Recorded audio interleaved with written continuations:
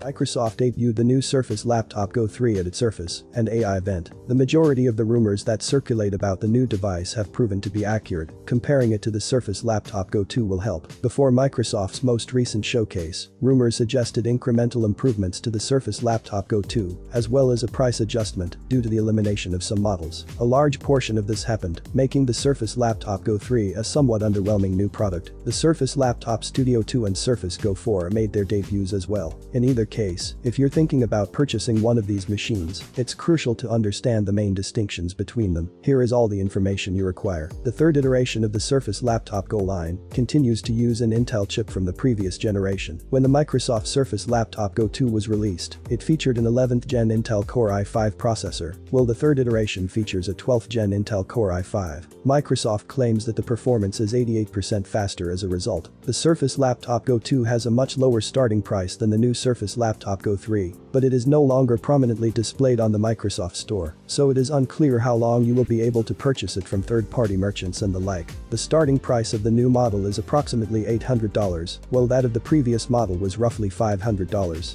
That is a significant increase, but in actuality, it is due to Microsoft removing lower-end models from the lineup, so you are getting more for your money.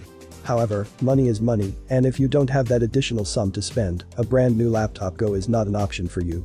Although the Surface Laptop Go 3 appears to have the same battery as its predecessor, upgrading to an Intel chip from the newer 12th generation has the advantage of a larger battery. A boost in battery life is welcome because it was one of the Surface Laptop Go 2's few drawbacks.